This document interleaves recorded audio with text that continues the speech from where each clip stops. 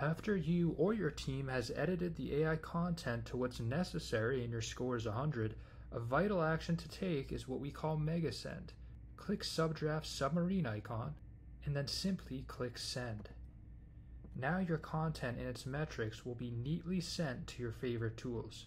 First, it'll create a Notion page in a Google Doc with the content, and then these links will be included into what's sent to Slack and Monday.com, and or Trello if it's connected. Here's a look at Notion, content and metrics included. Now you can see the Google Doc with content included. When we hop over to Slack, you'll see a link to the Notion page and Google Doc, in addition to metrics and the content attached as a docs file. Lastly, in Monday.com, you'll see the Notion page and Google Doc link once more, with metrics and the docs file like we show in Slack. It's simple. One click and your content and its metrics are visible where you work. Your team is connected. Check out Subdraft AI today, starting with a $5 one-time fee. Thanks for watching.